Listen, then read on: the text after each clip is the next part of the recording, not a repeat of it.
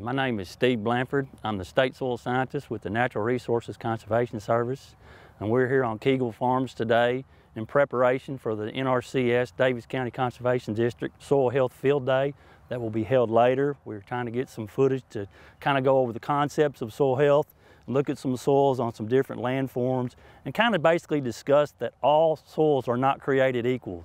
Different soils occur on different landforms and have different limitations and potentials. So that's what we're going to discuss today. Kind of like to start off with talking about the concepts of soil health and soil health management systems. The four principles being no-till, residue management, diversity of cover crops, and a living root 365 days a year. There's actually a fifth concept that doesn't apply everywhere, which is very applicable to this area. It is actually applying animal waste with the number of chicken barns and hog houses we have here. Very applicable, not just to this county, but to this region in general.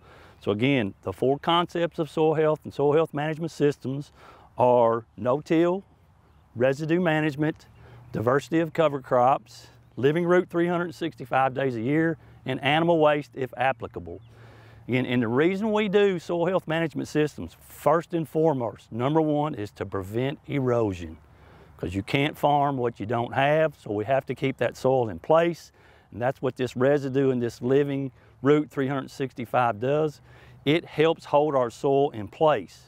Erosion, the process of erosion is raindrop impact, creates detachment of our soil particles. It is movement of our soil particles and the deposition of our soil particles. So this residue management in these cover crops helps hold our soil in place and prevents erosion. An added benefit is the soil structure that is created through these systems. And what soil structure is the way the individual soil particles are held together. You guys a lot of times have heard of soil texture. What soil texture is the relative amounts of sand, silt, and clay in a sample. The way that sand, silt, and clay is held together is called soil structure, and you may have heard it of aggregates, and we talk a lot about aggregate stability. Of course, a good, healthy soil is made up of 25% air and 25% water. And the way we get that air and water exchange is because of soil structure. All right, where does soil structure come from? The residue that you see on the surface is food for the microorganisms. Just think about a tablespoonful of soil or an amount of soil that you could hold in the palm of your hand. There could be as many as 2 or 3 billion microorganisms in the palm full of soil. So if you look around, I can't imagine how many microorganisms would be in this field. The number would be astronomical. And what these microorganisms do is they need food, cover, and shelter just like we do. And the food is the corn stalks, the bean residue, the wheat chaff. And as they ingest this organic material and convert it to organic matter, they give off enzymes, sugars, starches, and a glue-like substance called glomalin. And it holds the individual soil particles together and creates that air and water exchange. A good way to think about that is, let's say we had a 5-gallon bucket here, and it was full of baseballs and golf balls and marbles. And every place those golf balls, baseballs, and marbles touch creates a space for air and water. They represent soil structure. If I dumped a gallon of water in that bucket, where would the water go? It would go in between the different pieces of soil structure. Let's say we had a 5-gallon bucket, same 5-gallon bucket, full of finished concrete. Okay, no internal structure. Poured a gallon of water on that bucket, where would the water go? It would run off and not become into the soil and become plant available. And our soils are reservoirs for water, because as we all know, farming is all about the water. So let's say this 5-gallon bucket was a 55-gallon drum. Again, a bigger reservoir, more water. Farming's not only all about the water, it's about getting the water into the soil. And that's what this soil structure does. It reduces runoff, increases infiltration, and makes plant available water. Now, the residue and the cover crops not only help build soil structure to get the water in the soil, they help cover the soil and prevent evapotranspiration, thus adding to more water when we need it. What we're going to do here is, we said a little bit earlier that not all soils are created equal.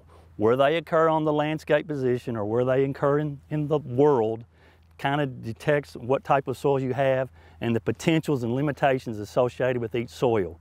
We're on a higher, more stable landform. As we get closer to the creek, those soils tend to be younger because they are getting materials that are washing off these higher soils, and as the creeks overflow, those sediments deposit and don't have quite as much development in the soil. As you guys look at this soil, pretty dark surface, about 12 inches of topsoil going into the lighter colored subsoil, and very excellent topsoil here. That is what these residue management and these cover crops do.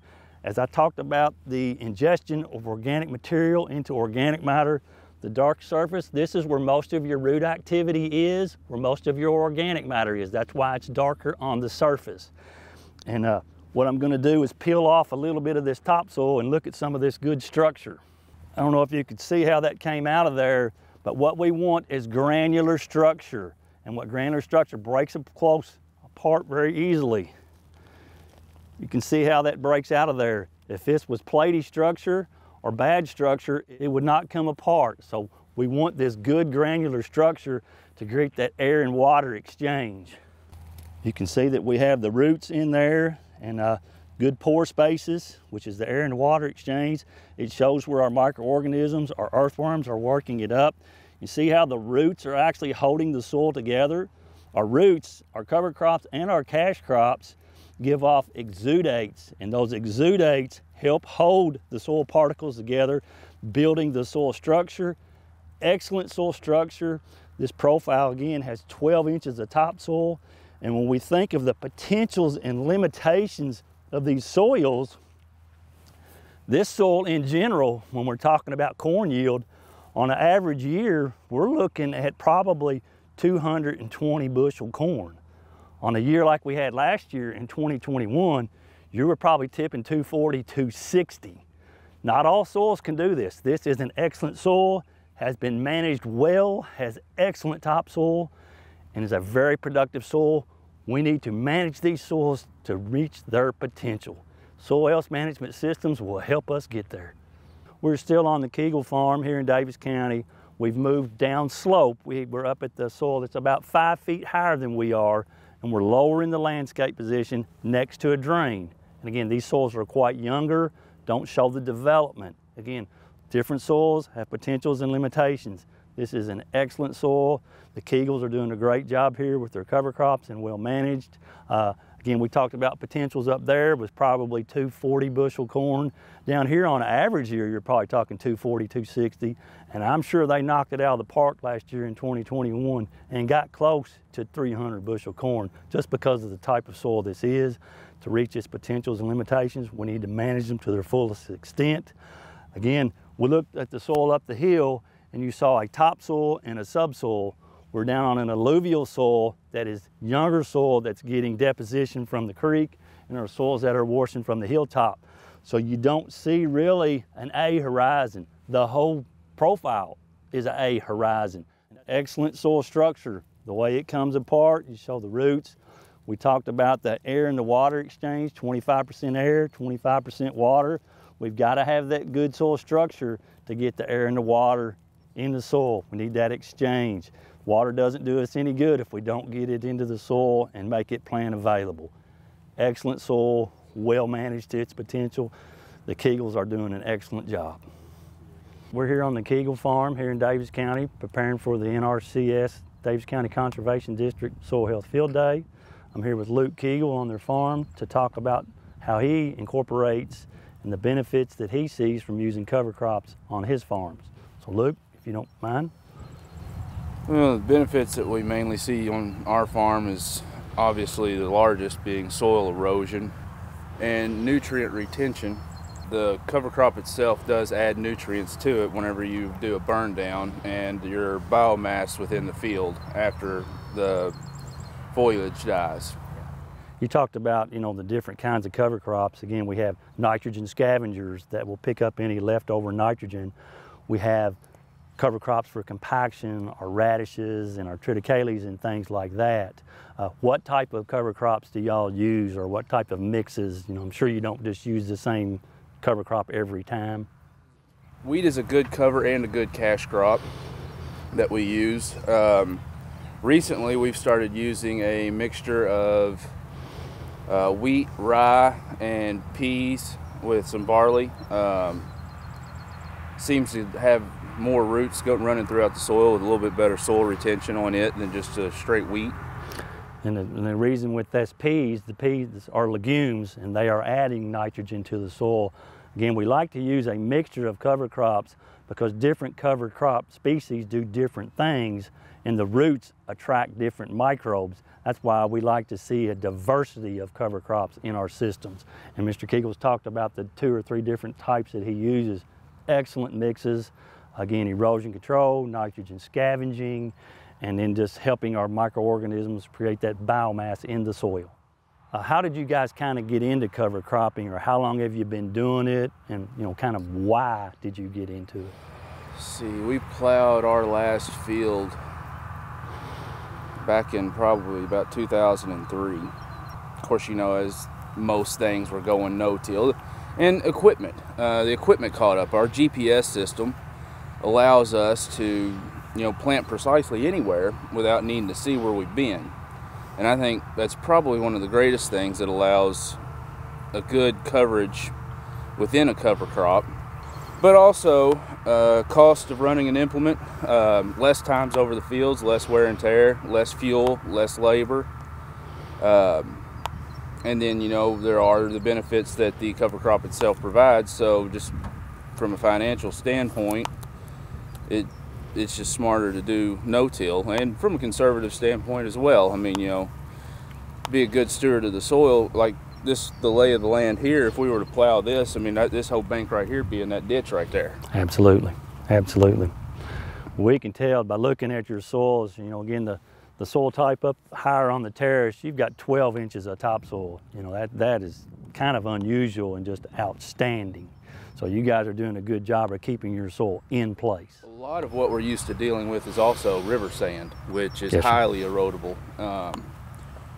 And we've actually no-till our tobacco now. I think we're one of the few that do that. Excellent, excellent. But, I remember when we used to ridge the tobacco, and between each row of tobacco, you had a canyon that would just form in that old river sand. Yeah, and absolutely. It would tear everything up. Any kind of equipment that you took out across that field just felt like you were destroying it.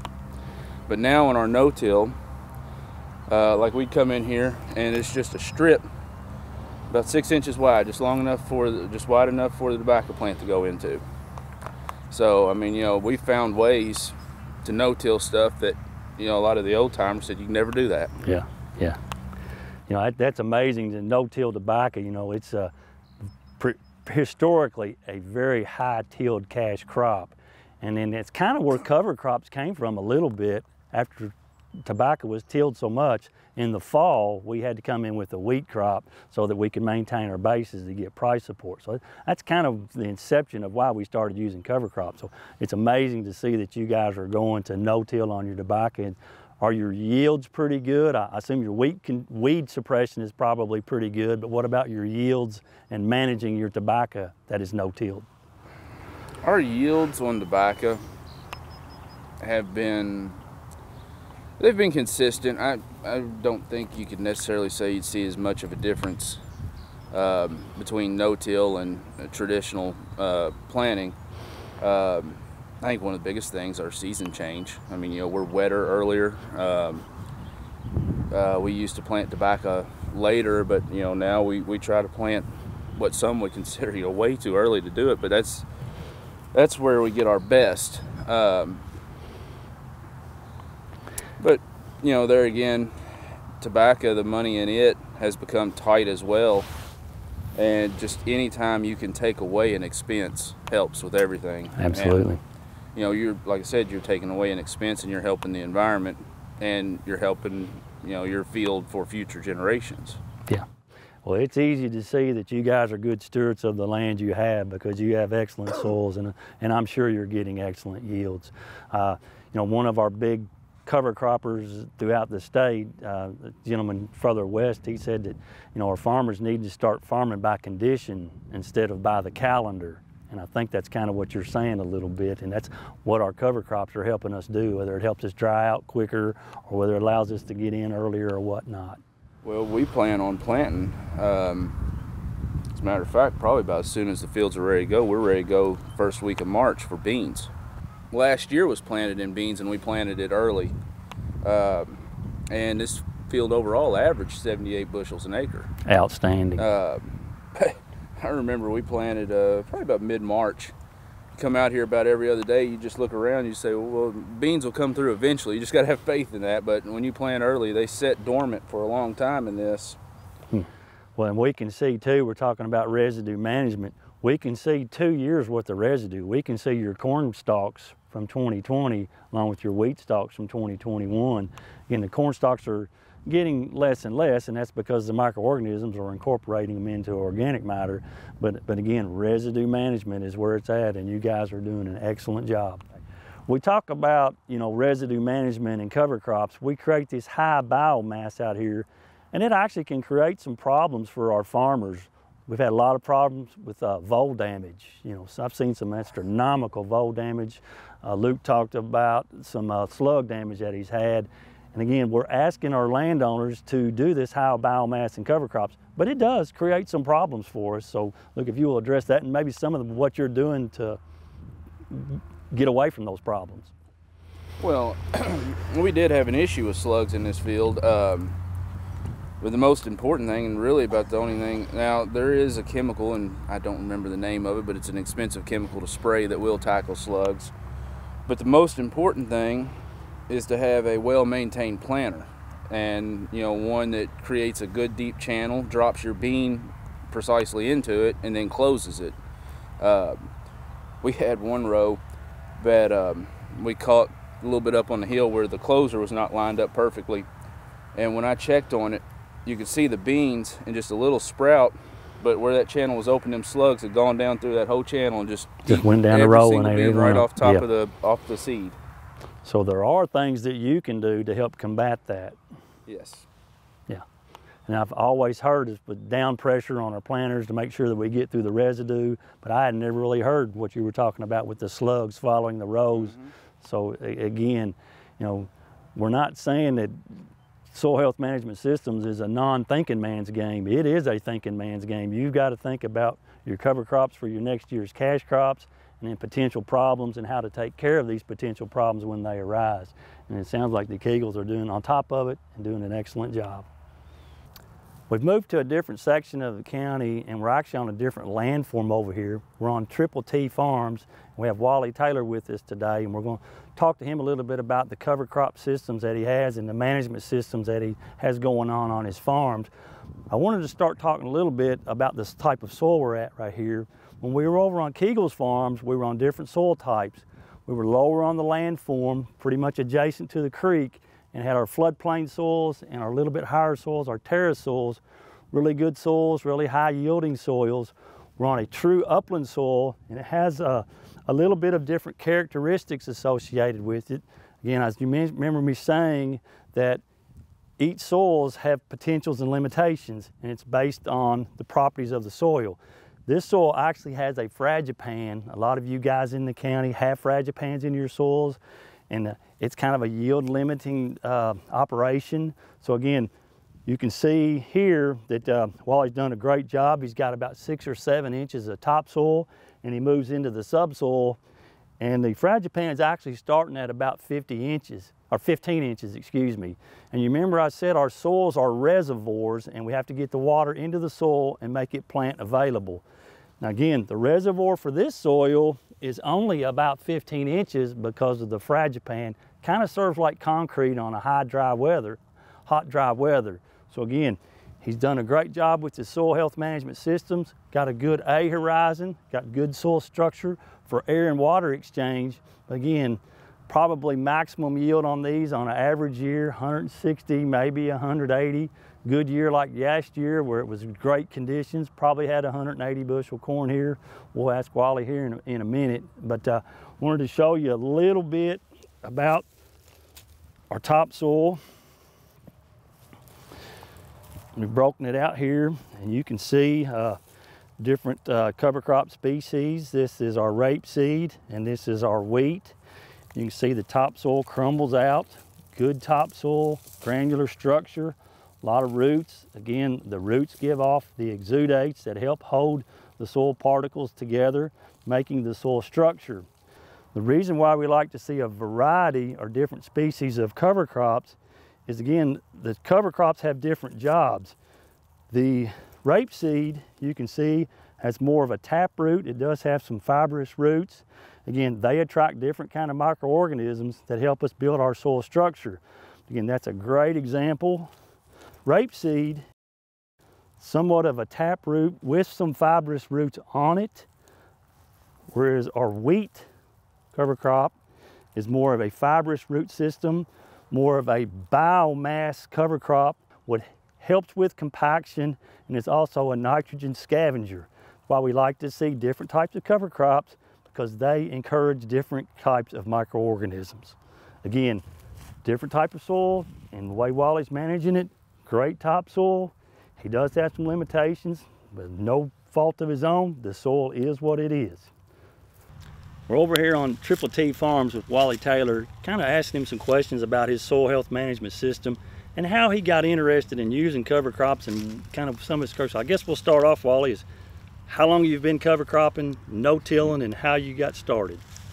Well, you know, my dad was cover cropping years ago, especially tobacco patches. Yes, you sir. know, he didn't want to see a bare tobacco patch. So, you know, it's been a long time, but as far as out in the crop field, we have probably been doing it for 15 years at least to a point. You know, Yes, it wasn't as much as we're doing now, but so I'd say at least 15, 20 years.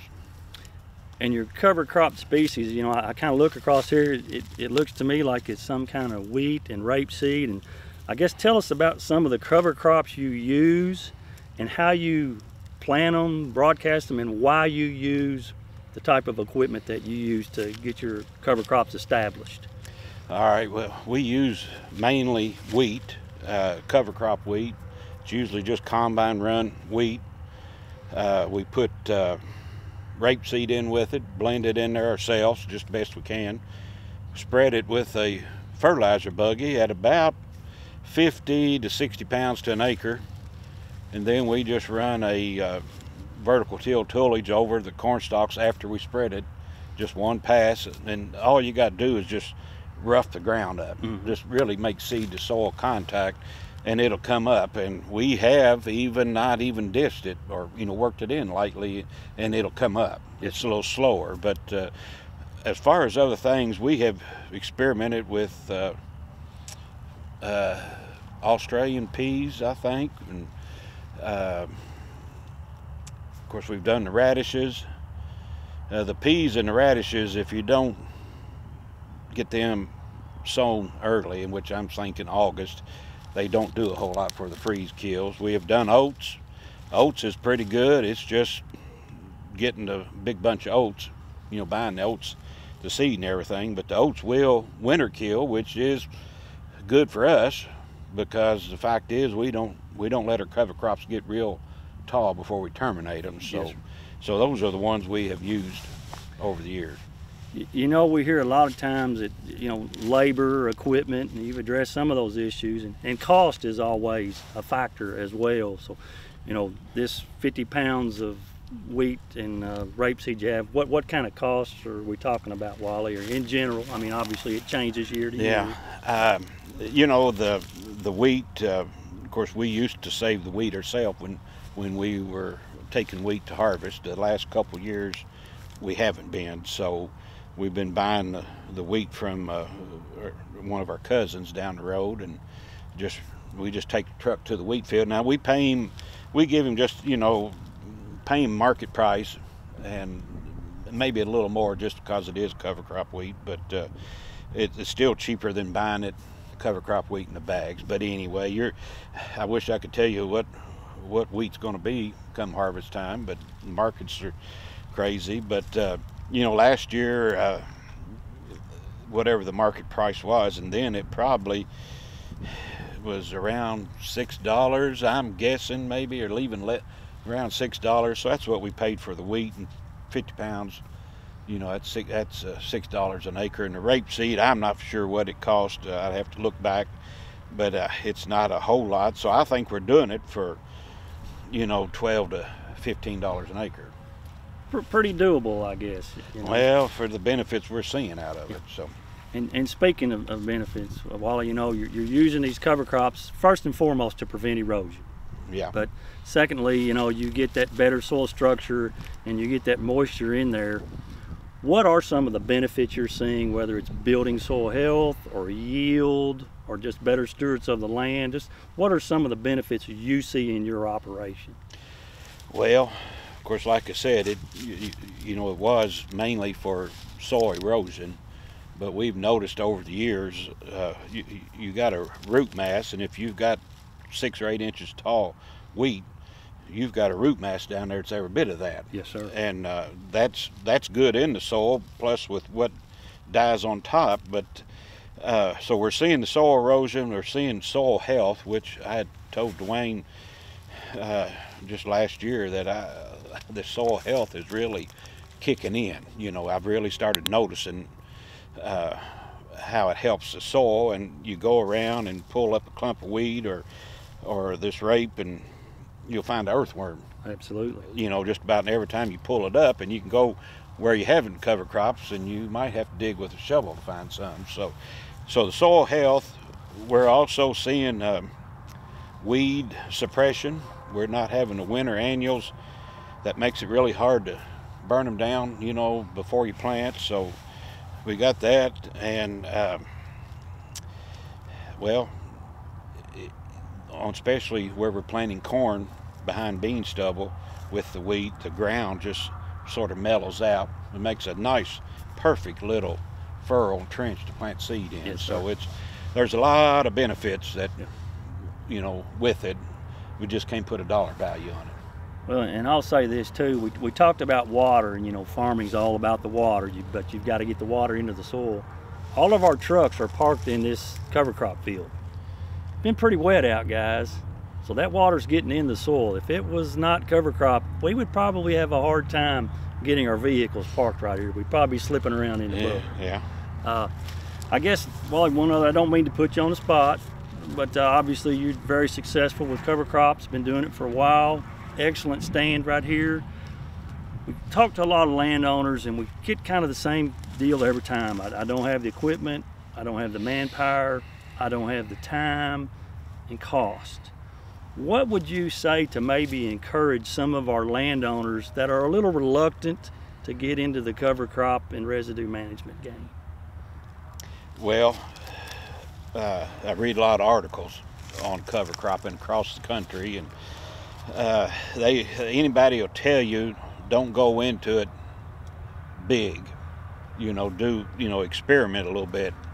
And I would think that you know, try a few acres, you know, whether it's 10 acres or 20 acres or 50, and experiment, and also talk to people that's done it. Absolutely. You know, it's Absolutely. the experience that helps. So it's you'll be surprised. Some people will tell you there's yield reduction doing no-till and cover crops, and you know, if there was a big yield reduction, we wouldn't be doing it. Absolutely. Conserving moisture, shading the ground a little bit and holding the moisture in, you'll be surprised throughout the year how great your crop will look. So, you know, even if you had a yield hit, but on a dry year, you'd see a big advantage to it. So I would mainly start asking people, you know, that's doing it, and getting us a few pointers, because it's, you know, we've got around 1,000 acres of cover crops, and it's, you know, we're doing it while we're harvesting. You know, we just make time to do it, and some days we don't get anything done on cover cropping. The next day, you know, we'll jump in there and 2 guys will do it. Of course, I would prefer to have one piece of equipment to do it all, but right now we don't have that. So All right, maybe another question, Wally, you know, we encourage you guys to residue management and cover crop, and it leads to problems. You know, there's always problems, voles, slugs, armyworms. Have you seen these problems, and maybe what are some of the things you do to, other than maybe pray at night to hope they go away? What do you do to try to, have you had problems, and what do you do to combat it? Yeah, we have had problems. Last year was a big problem. Worst year we've had was slugs. One thing we did several years ago, we found out by spreading potash in the springtime before we plant beans, it seems to hold the slugs down, because our neighbors were having problems and we weren't, and that was the only difference we did. Last year that didn't seem to work too good, but the farm we had it real bad on had a whole lot of cover, corn stalks on it, and it sort of stayed wet, and we planted it. And at first we were blaming the cover crop as giving us a worse slug problem. But on that same farm, we had some ground we didn't put cover crop on, and we ended up going in there and working up where we didn't have the cover crop and replanting that whole field, and where we had cover crop we just sort of spot planted. So the cover crops wasn't really worse with the slugs than not. Of course, you know, working the ground's supposed to help take care of them, but we're trying not to do that. Just grin and bear it, I guess. Yeah. But where we did have a ding in our populations was still some of our best beans. All right, Wally, maybe do you have some final thoughts on soil health management and cover crops and residue management in general you'd like to get off your chest? Well, no, not really. I think we discussed it all. It's you know, what works for us may not work for everybody. I did mention I'd like to have a no-till drill that, you know, 40-foot wide, 7.5-inch spacing to sow this wheat. Just for the fact is, it only take one of us to do it, but we don't have that, so we're doing with what we've already got. And now everybody's got a disc or a vertical till tool that can do this. Just scuff it in. Yeah. And yeah. So it's you know, it's just get out and talk to people that's doing this, and you'll learn something. Well, you've got an excellent stand here. You're doing a great job, and we appreciate you spending time with us. We've moved over to the eastern part of the county, and we're here with Paul Winkler on Winkler Farms. Again, a little bit different setting, a little bit more rolling ground, and Mr. Winkler's got some bottom ground and some upland ground here. And we're just going to talk to him a little bit about how he got into no-till and then cover crops, and maybe some of the benefits he's seen throughout it. So Mr. Winkler, just kind of tell us how you got into no-tilling and moved into cover crops. Okay. I started no-tilling in 1984, was the first year I did no-till. Fella up the road here, Cecil Farms, Tommy Cecil, they were no-tilling at that time, and I went to them to ask them how you start no-tilling. And Tommy told me, he said, the last year that you're planning on tilling the soil, try to get it as level as you possibly can before you go no-till. And that's what I did. And we had the drought of '83, essentially no production. Corn died before it ever got to tassel stage, and beans were 5 bushel, and tobacco less than 1,000 pound acres. So I wish I'd been no-tilling in '83. I might have got a little bit more. But anyway, probably one of a big stimulus was I just didn't have the time to work the ground. Went back into teaching, and I would farm after I got off, and you get the ground work to plant tomorrow afternoon, it'd come a shower while you was at school, so you couldn't plant. Well, no-till, the ground conditions right, you can plant when you get there. And that was some of the stimulus of going no-till. And I no-till, started everything no-till on corn and beans in '84 except tobacco, and still had a moldboard plowing back then. You moldboard plowed, and then graduated just chisel plowing on tobacco. But I didn't do any no-till tobacco. I got out of tobacco production the Hurricane Ike year. That was a good year not to have tobacco. Yes, sir. And so I did conventional till on the tobacco, but no-till on everything else. And a local farmer got me going to the no-till conference back in the '90s, and he's been no-tilling for years and years and years. And Tommy told me that First year or two that you no-till, your yields might drop below what it is. And most people think, well, if it's going to drop 5 bushel, I'm not going to do it. But you got to remember, you don't have as much cost in that acre because you're not running over the field as many times with equipment. You got to look at net dollars per acre. Well, in soil health management systems is a long game. It's not a year-to-year game. It's Right. The definition of soil health is the ability of the soil to sustain its intended use. So again, we're not talking about sustaining this year and next year. We're talking about generations and generations and decades. So it's glad to see that you kind of moved in that direction. So what type of method and what type of cover crops do you like to use? And obviously, are they a little different on this upland ground versus your bottom ground? Well, I started all the critical areas even before I started the cover crops. I would use wheat where the hills come together and water collects. I would no-till weed there to slow that water down over the winter. And but then after I started cover cropping, I went to cereal rye. There's a lot of benefits in my mind with that, and I've learned at the no-till conference. Cereal rye would germinate, I think, up 34 degree soil temperature on up, it germinate. Wheat, when you get below 50, it might or might not, it might be the spring before it germinates. Well, you can literally almost plant up to the ground freeze with cereal rye and it will come up. So that was in my thinking. I'm going to put cereal rye out there because that gives me a bigger window to get something up and get some cover before we have winter set in. On this hilltop here, the first place I no-tilled, I did the 15-inch row cereal rye that year. The next year, went to 7.5-inch row and had a mixture of cereal rye, radishes, and turnips, and clover. No, take that back. No cereal rye. It was clover, radishes, and turnips, that mixed. Mm-hmm. And then all the rest of it was cereal rye. I liked that to an extent. I didn't have much response from the radishes and turnips as far as, I don't know, the germination just wasn't there. We had a dairy for 46 years. If I'd been a beef farmer, man, I had the best clover stand you'd ever seen in 7.5-inch rows that I was going to destroy, burn down. Had excellent results from that. Plus, too, it was a kind of a pricey mix, but I was willing to try it to see what it did.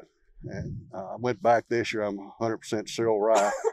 I think I'll try those mixes in the future to see how it works. But also the cereal rye, for some reason, it puts out I don't know what it exudes a liquid out of the roots that the microbes really like. They consume that, and then in turn, their manure is what is used by the root hairs of whatever's growing.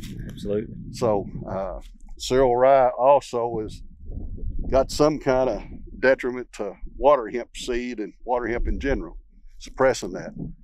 And I found 3 years ago that I got my first water hemp from a flood event. There's a farm upstream from me that had water hemp about 5 years ago from a combine come out of Sykeston, Missouri that just Brought it in. Yeah. And I finally got it, and the water hemp followed the water line of the flood. But I had spread it through my machine, not knowing the year before that I had some of it in a corn crop. So, well, that's interesting because, at Keagle's Farms and at Mr. Taylor's farm, we mostly talk about erosion control, right, and then building our soil structure to get our water in and make it available. To see the benefit of controlling weeds, excellent, smothers it out, covers it up. right. And I don't know what kind of rain you guys have had. It's been pretty wet the last couple of weeks or so. I'd say you've had 3 inches, 4 inches of rain. Yeah, at least. Pretty dry here. Right. Pretty daggone dry. So the water is moving into the soil. And then whenever you kill this back, we're going to prevent that evapotranspiration, and it's going to hold that moisture and make it plant available. So doing an excellent job. Heck of a cover here. Maybe what you think is the best benefit to your soil health as to what you're doing and what you've seen as you've started this process? Well, I can't really define any one thing because there's so many things it's doing. I knew cover crops would benefit well before I started, but I just didn't have the time to do it. And when I retired from my job, then I didn't have to go into that job. So now I can get my crop planted earlier and harvested earlier. A lot of people do the aerial. I'm not going to do that. Of course, you have to have X number of acres to make it feasible, whoever's doing that. Plus, when you put it in the soil, you're going to get a better stand if you just scatter it out on top. So how do you plant your cover crops? I do it with a Great Plains drill, 7.5 inch rows is what I'm doing currently, but I've also done it in 15 inch with a corn planter. Okay. And that works just as well. Great. And might go back to 15 inch in the future. But I hope to, my goal, I quit farming and the boys, their goal too, is we're hoping to get every acre cover cropped every year. We hear a lot of times, a lot of our landowners, we talk to them about soil health, no-till, residue management, and cover crops. And we kind of get the same answers every time. It's time consuming. I don't have the equipment. I don't have the manpower. I don't have the labor. It's too expensive. So what would you tell somebody that's not doing residue management and cover crops to try to encourage them and bring them into the fold, so to speak? If a person is doing no-till, they don't have the, you don't want to spend a whole lot of money for a drill to do the cover crops. You can find at some of these auctions a real cheap, worn out drill and say $500–600. Yes, sir. Don't have much investment. Now it won't do the rate that you probably want to do, but you can use a piece of equipment like that and get cover crop, because it doesn't have to be like a corn planter, precision like. Just getting the seed out there and getting some cover over it to germinate. So a person could start that away. Try it on a small scale. You have to kind of have to learn how to do it. I was lucky. I talked to some people who've been doing it, and they told me what not to do a lot of things. So I didn't have to make those mistakes. And a lot of times learning what not to do is almost as beneficial as what to do. And then went from there. And my boys, they grown up, all their experiences is no-till. And I was able in my job to convince some people to go to no-till. And what I've seen is most reluctant of going from minimum till to no-till. If you're in a farming operation that has a lot of family labor, they provide the labor farm operation. If you go no-till, you've got a piece of equipment that are not used, and the person that was occupying that driver's seat, you have to find something else for them to do because they're not right in front of the planter. So, but if a person is limited on labor, no-till would definitely be a thing to go, just to have to where you can still provide your own labor. Absolutely. Well, thank you, Mr. Mink. We certainly appreciate it.